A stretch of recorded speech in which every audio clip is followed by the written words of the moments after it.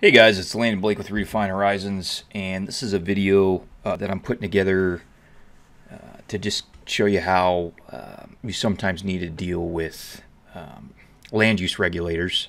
So we were hired by a client. He had another surveyor prepare a lot line adjustment, and the lot line adjustment application was denied. And so the surveyor reached out to us to get some help with the land planning side of it. And we read the county's denial letter, and it wasn't super clear exactly why the lot line adjustment was being denied. And then we checked some of the information that the county claimed was in their zoning ordinances. That was the reason for the denial, and wasn't clear to us that the county was relying on the ordinances as they were actually written.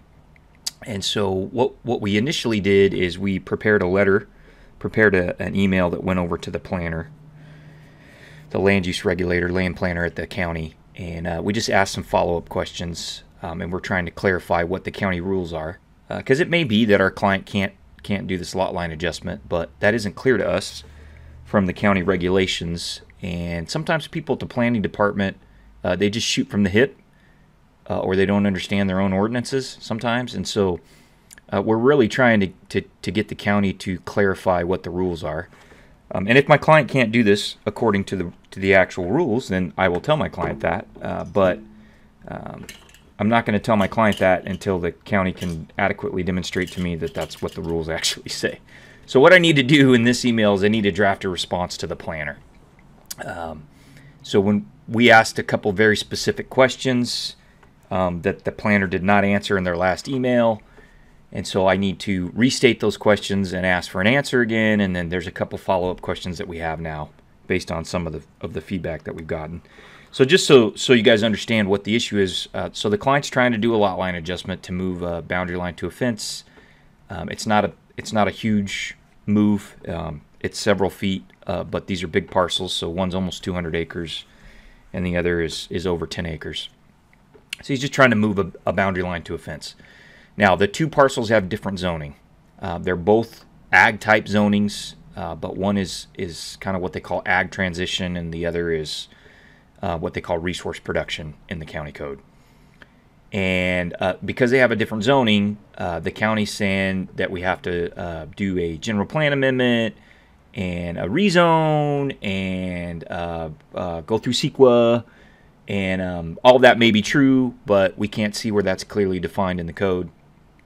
And we also are trying to assess the costs of that process for a client. And of course, the client doesn't, the county doesn't have very much information on the website, the county website, about what it takes to get through a rezone. They don't have the application online, and so this thing's kind of a mess. So what I want to do is just show you guys how we're going to prepare this email to the county.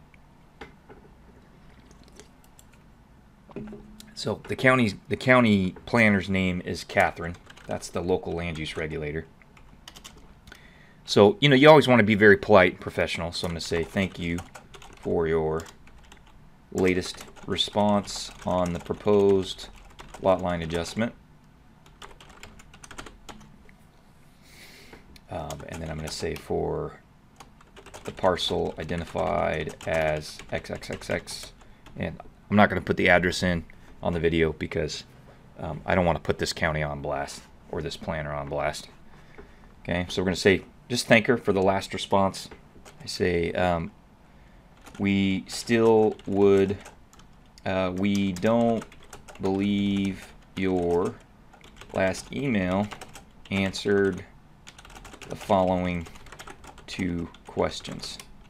So I'm going to tell her you didn't answer my two questions the last time, and then I'm going to restate the questions.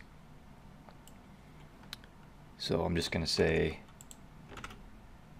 does the county have an ordinance that defines the restrictions or conditions on a lot line adjustment between two parcels of different zoning? And does the county, the second question is, does the county have does the county have an ordinance that prohibits the lot line adjustment between a conforming and non-conforming parcel? So she didn't answer either one of those questions in my last email, I'm going to say, in addition, we have the following questions we'd like to have answered. Okay, so we've got some new questions now based on their latest response. So I'm going to just go ahead and continue the numbering here. So what I want to know is the resource production zone in the county related to the inclusion or exclusion of the parcel, I'm going to say subject parcel, from a Williamson Act contract. So the Williamson Act is something we have in California that allows you to reduce your tax bill if you keep your land in ag production. So I'm going to just say, in other words, if a Williamson Act contract is removed, does the subject parcel remain in the resource production zone, or does the zoning change without a Williamson Act? If the Williamson Act, if inclusion in the Williamson Act is removed, and I'm going to say, I assume the zoning of the subject parcel will stay the same. And I'm going to just put in brackets, I'm trying to separate the Williamson Act issue from the actual land planning issues that are behind the denial of the lot line adjustment. The answer to this question will help me with that.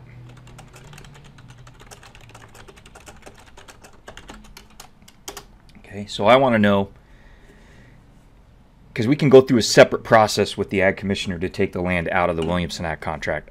That shouldn't change the zoning, but I wanted to clarify that because I feel like the county is confusing those two issues. So we have an ag preservation issue that's related to the Williamson Act contract that has to get handled with the ag commissioner. And then separately, we may have a zoning issue that needs to get handled by the planning department, and I don't want those two issues getting confused. Okay. So my next question is the only way, the only authorized, I'm going to say the only option per county code to change a zone boundary, a general plan amendment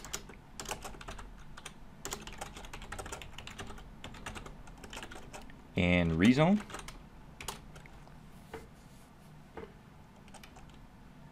Is there no other process to move a zoning boundary? Please remember, we are talking about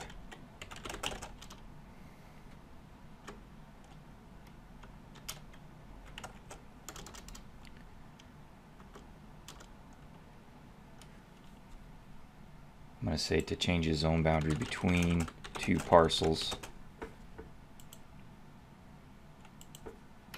Please remember my let's see. I'm going to say this question deals with not with the rezone of an entire parcel, but simply the adjustment of the zone boundary between parcels. Okay.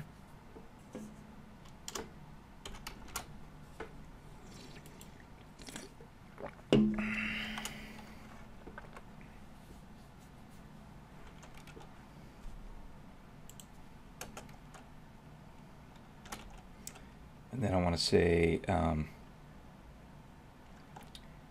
is the I'm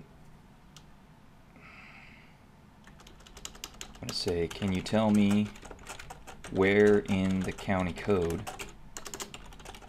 the process for adjustment between zone boundaries or general plan designation boundaries is defined?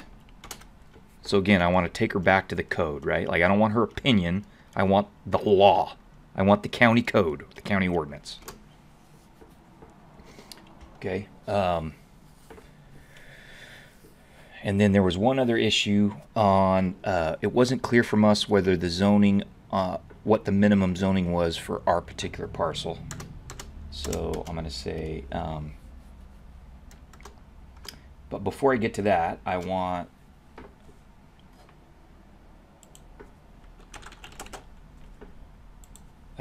so we got one more kind of general question, which is,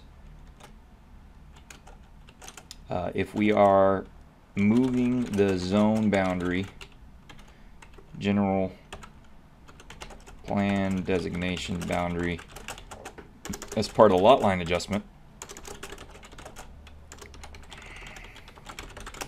and a rezone is needed per county code,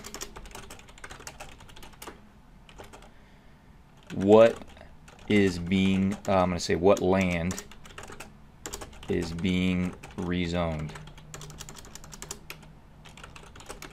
Are we rezoning the portion? Are we rezoning the transfer parcel being moved from one lot to the other lot? From the, I'm going to say from the first lot to the second lot. First parcel to the second parcel as part of the lot line adjustment.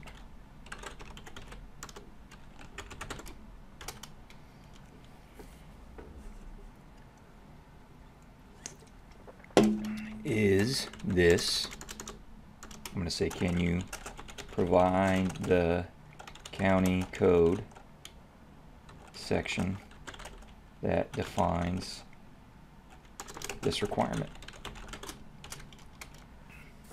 Okay, so then I'm going to say we have this specific question related to our subject parcel.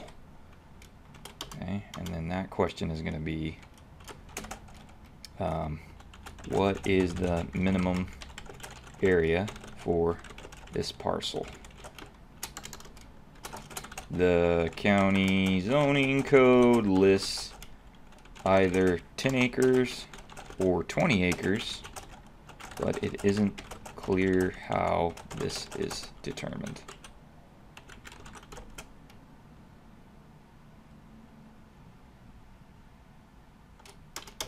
Okay, so I've got kind of 5 general questions here that could apply to any parcels in the county that were involved in a lot line adjustment, right? I don't want to hear stuff from the planner about Williamson Act contract or ag preservation or parcels on my street. I just, in general, I want to know, does the county have an ordinance that does this? Does it have an ordinance that does that? Does it have ordinances that do these? Like, I want answers to these questions in general, not as they apply to a specific parcel, because I don't want the planner dredging up issues that apply to the specific parcel and using those as an excuse to deny the lot line adjustment. I want to know what are the rules are across the board. Some of these rules should be applied across the board to every parcel in the county, right? I want to make sure that the rules are being applied fairly. Okay, so then I need to put a note in here that makes that clear. We understand that agricultural preservation is an important goal the county is trying to achieve. Okay, so I have to put that in there because she got preachy with me in the last email and was telling me ag preservation is really important and that's why we're not going to let you do this, yada yada. Like, I don't care, right? I understand ag preservation is important. I want to know what the rules are, right? You don't get to tell this guy he can't do a lot line adjustment just because you don't like him, right?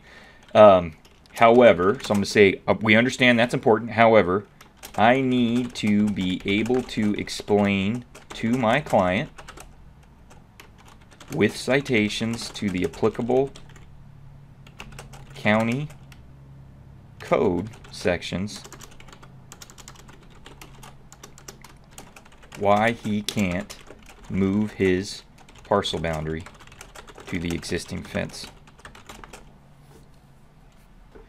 If county code is unclear and the information being provided is based on the discretion or interpretation of county code by the planning staff, please indicate that.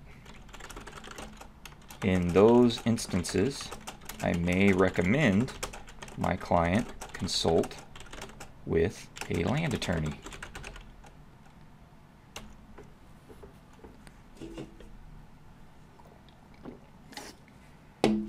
So what I'm telling her there is, if you guys at the planning department are shooting from the hip, if it's not clear in the county code and you're just giving me your opinion, I want to know that, because your opinion may not be enough to deny my client's lot line adjustment, and I may tell him to get lawyered up.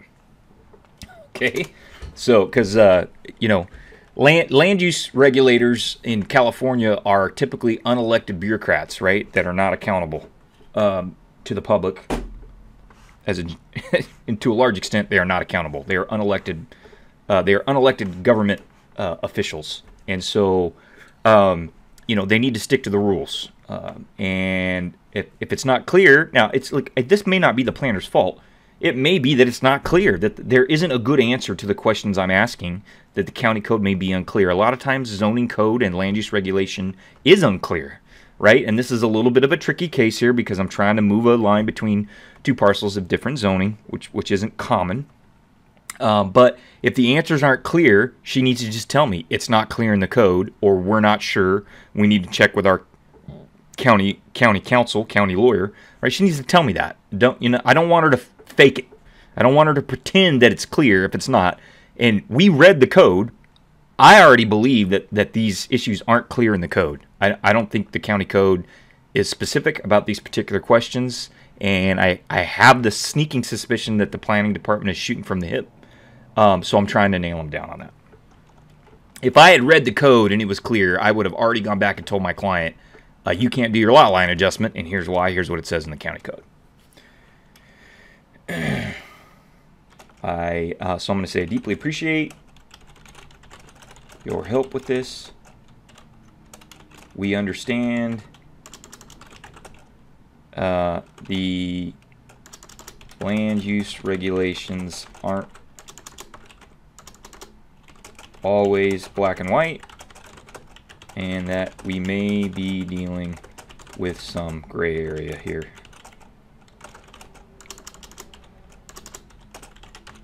Then I'm just say, after I receive your answers to the 6 questions in this email, I just say to the questions in this email, I may request a meeting with the county planning department, myself, and the landowner, my client. Thank you again. Okay, so very polite, right? But if she's been around very long, she's going to know that I'm serious, and that we're not fooling around, and that we're not just going to take their word for it, right? I want references to some county code sections. Okay, so let me just read this email in its entirety. Here at the end, it says, Catherine, thank you for your latest response on the proposed lot line adjustment for the parcel identified as X. We don't believe your last email answered the following 2 questions. And I always like to put that 2 in brackets, parentheses. Does the county have an ordinance that defines the restrictions or conditions on a lot line adjustment between 2 parcels of different zoning? Does the county have an ordinance that prohibits a lot line adjustment between a conforming and non-conforming parcel if the number of non-conforming parcels is not increased by the lot line adjustment? In addition, we have the following general questions we'd like to have answered. Is a resource production zone in the county related to the inclusion or exclusion of the subject parcel from a Williamson Act contract? In other words, if a Williamson Act contract is removed, does the subject parcel remain in the resource production zone, or does the zoning change? If inclusion in the Williamson Act, or I should just say, does the zoning change? So I got a little bit of a run-on sentence there, repeating myself.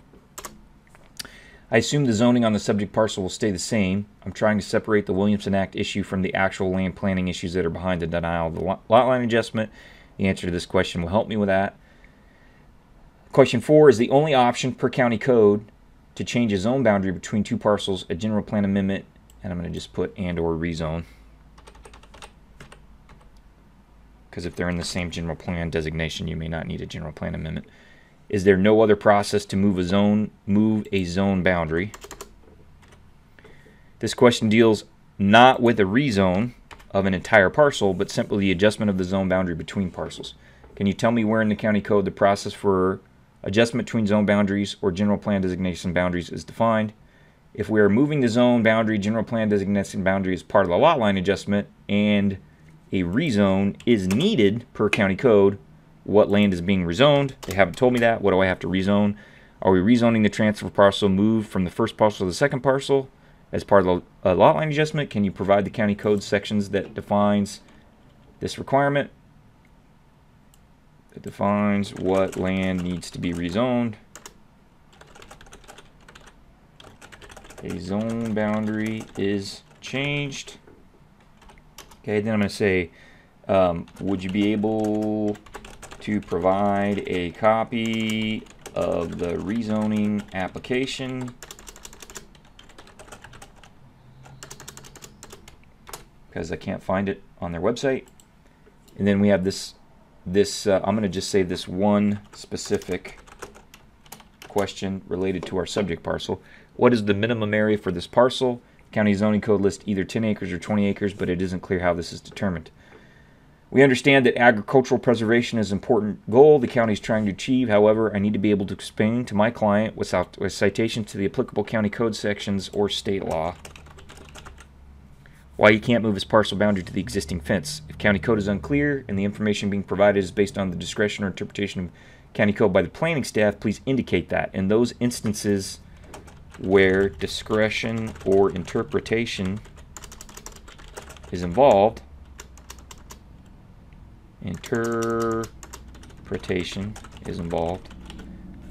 I may recommend that my client consult with a land attorney. I deeply appreciate your help with this.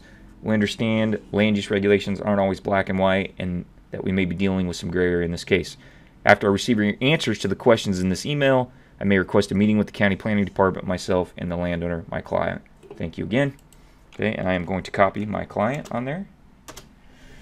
And then I'm going to say follow up on lot line adjustment denial 4, and then I'll plug in the parcel address there. So that's a little longer than my typical video, but hopefully this video will help you guys understand, you know, you can't always take the local land use regulator's opinion at face value, especially when there's a lot of money on the line. You know, in this case, if my client has to do a rezone and a general plan amendment and go through some CEQA stuff, he could be looking at somewhere between $30,000 and $50,000 just to move a line to a fence. I think that's a little ridiculous. I have the feeling his county board of supervisor would probably agree with me. And look, if that's what the rules are, then that's fine, and I will I have no problem telling my client that. But to date, all I've gotten from the county is either ambiguous explanations or opinion, and I haven't gotten clear citations to county code. So that's what they need to give me. And part of the reason I need that, I'm not trying to be difficult, part of the reason I need that is I need to be able to go back to my client with a technical memo or a report that explains why I can't help him, why he can't do the lot line adjustment, and I need to be able to cite the code. That's what I would want if I was the client. So there you go. There's the video, and I'll probably do some more of these videos where we're having some interactions with the local land use regulator. It's an important thing for land surveyors to learn how to do. So catch you guys on the next video. Hey guys, I just wanted to show you I added a note here to my email to the planner, and after I stopped recording. But I think it's important, so I wanted to show you guys a note. It says, please note in my questions above, I'm not asking how the rules apply to my client's specific situation. I'm asking broadly about the rules that would apply to any two parcels involved in a proposed lot line adjustment within the county. I frame the questions that way so I can thoroughly understand the county rules. This also helps me ensure the county rules are being applied fairly and consistently. So what I'm telling her here is for these 6 questions, I don't want to hear explanations that relate to my specific parcel, my client's parcel. I want to know just in general, what are the county rules, right? That helps me make sure that the county is applying the rules consistently. You don't get to go in there and get your lot line adjustment approved with 2 parcels in different zones just because you're somebody's cousin, right? And in this particular county, this is a rural county with some good old boy network effects, and it wouldn't surprise me if that kind of malarkey happened. So I want to know, I want the planner to go on the record, in general, in any type of a lot line adjustment that involves parcels in different zones, what are the rules? That's what I want to know. And then down below that, I say, all right, and then I have this specific question about my client's parcel. So hopefully this will help me nail down the county a little bit. And I just wanted to show you guys that I had added this note here.